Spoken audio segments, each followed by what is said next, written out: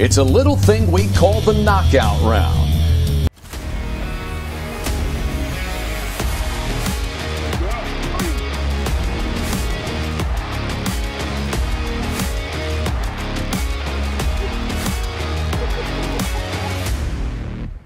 Sporer was 20th at the start of period 3. Here in the last 5 minutes, he's posted a 5.1 and a 3.6. So that's 8.5 pounds in 2 fish.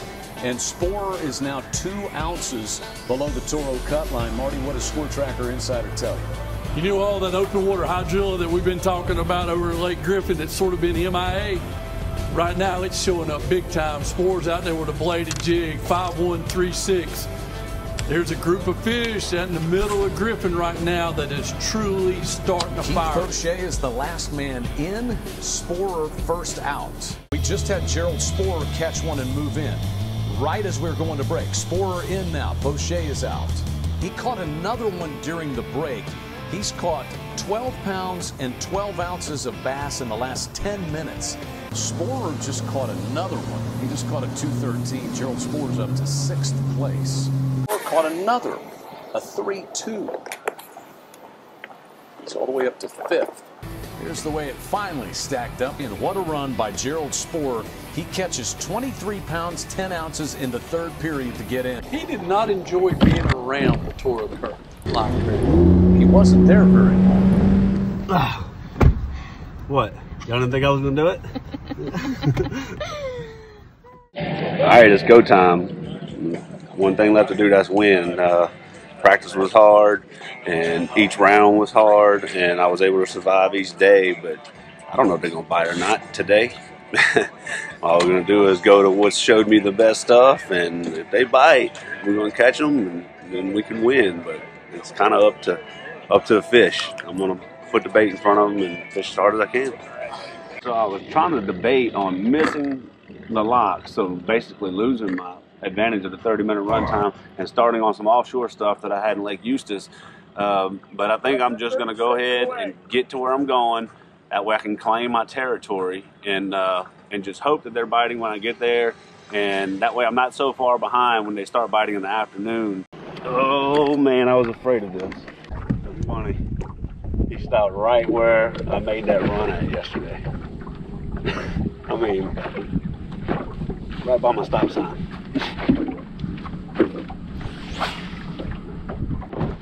Hey Brett, I'm gonna go on this side of it and we'll just try to work together on it. I'm just gonna head all the way down this outside line. I'm gonna come back this way, that way we're not messing with each other too bad. When the sun gets up right here, you can see all the grass beds. Then you can fish them right. Because then you can cast at the points and the holes and the edges real good.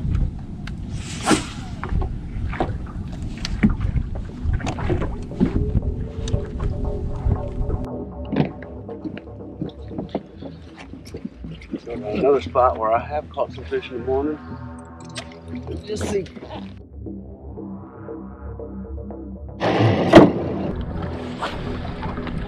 Three minutes.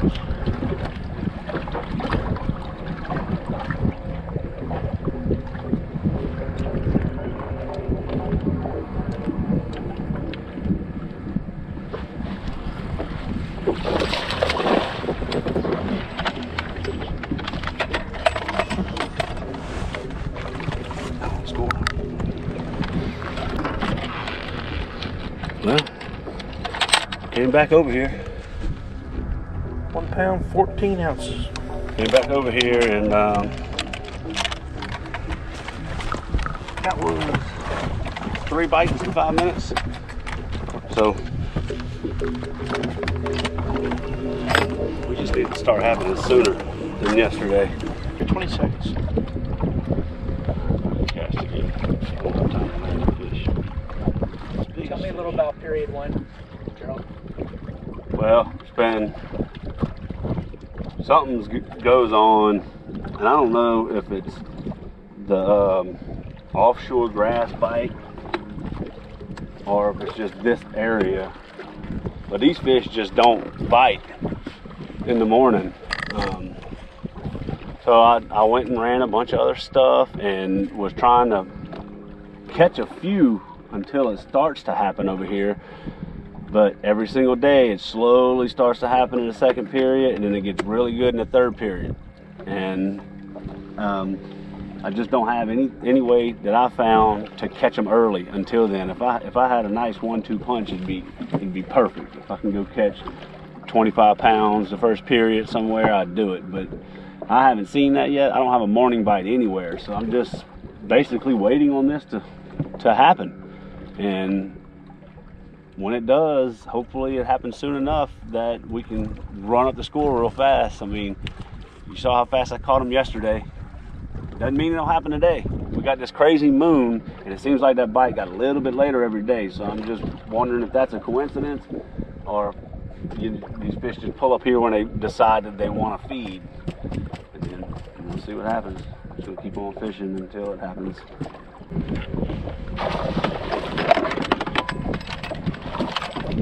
Might. It looks like it.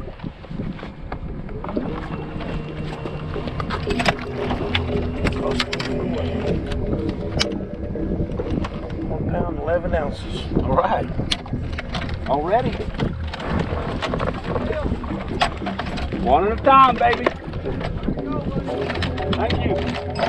Probably just feel the blade stop vibrating.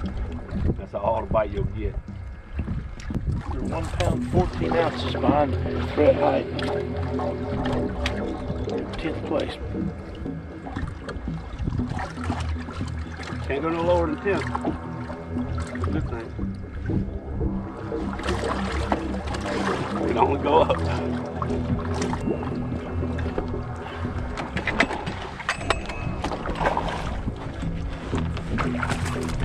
Yeah.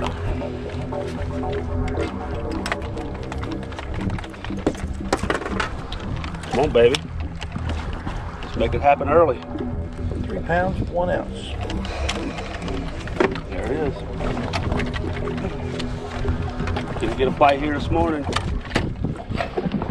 We knew that.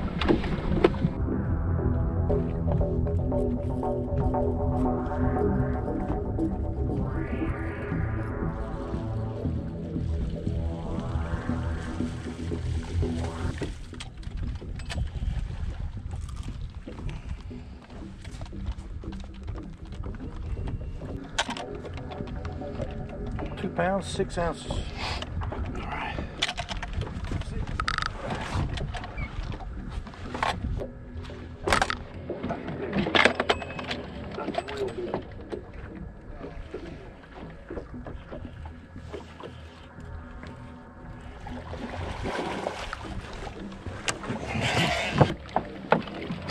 Bam!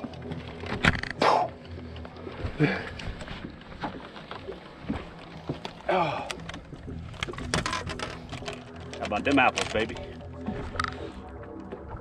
5 pounds, 3 ounces. Dude, I lost another big one cast before that. Oh, it's gonna go down today, watch. Just watch.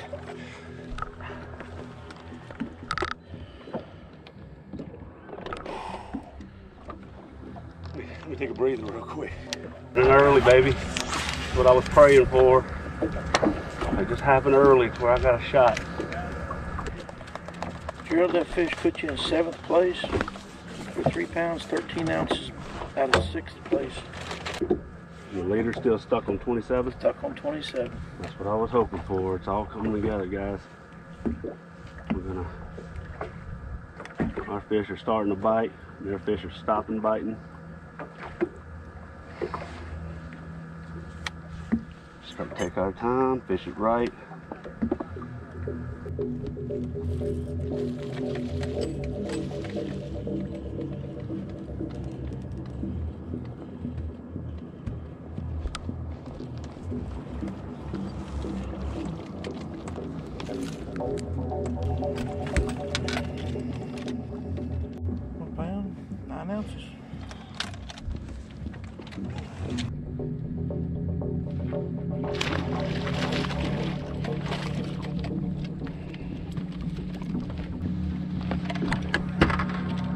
caught that behind the best chatterbait fisherman in the world.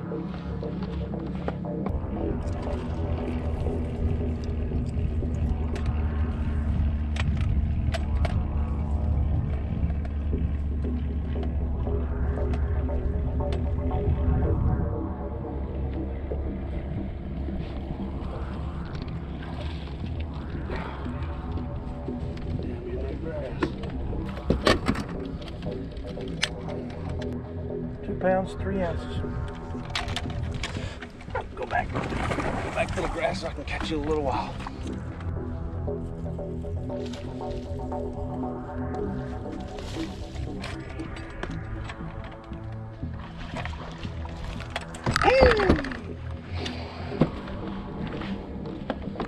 Here in a second.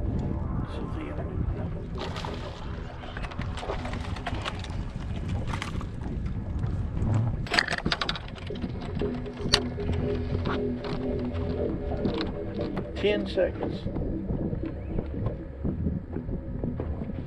5, 4, 3, 2, 1. Lights out. Do or die. I'm gonna find out if these fish are gonna do what they did yesterday and the day before.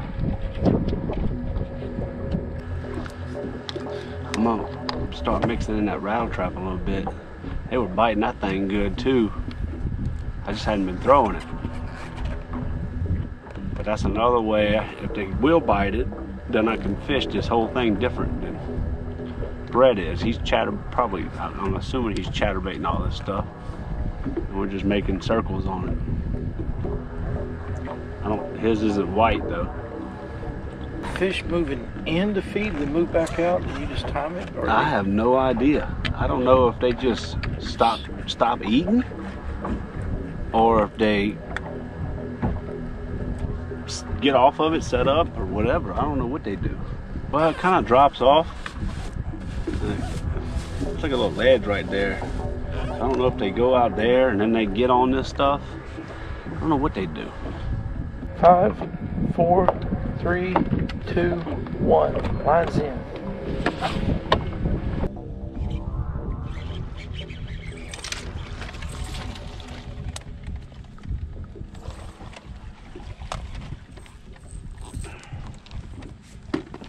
All right.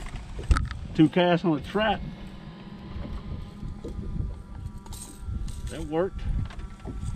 Let's start trapping.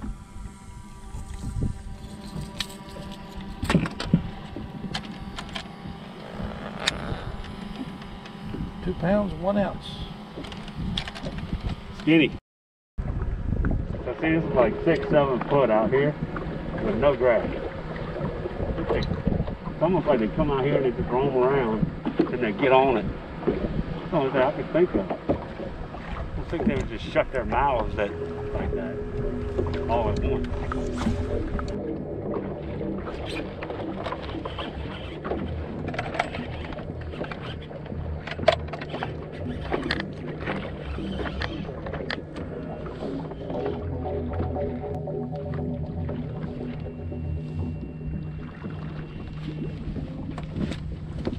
Let me get my head wet. You better be a scoreable. As soon as he hit it though, he went straight in that grass. So I had no way of knowing. 1 pound, 8 ounces. Oh, it scored, so it was worth it. I half my hat wet, my buff wet. Oh, you were worth it. Oh, this is a medium light rod with braid, 30-pound braid. When one hits it, you don't know if he's 5 pounds or 1 pound.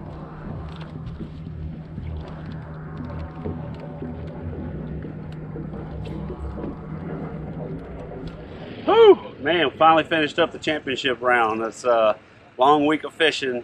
I'm grateful I made it over here because it was tough. I mean, every day I was just grinding and zigging and zagging just to try to advance to the next round.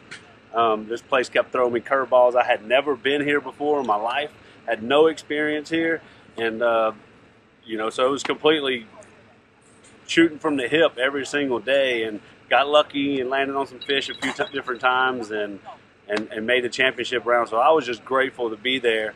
my bite, my afternoon bite, it kept going further and further back every day, and I was scared that today it was going to happen when the tournament was over, and that's in the afternoon bite that I jumped into the cut on knockout round and the second day of competition, getting to the knockout round. Both those days happened at the last period, and that didn't happen today. So if you go out there about 5 o'clock from now until dark, you could probably really catch them.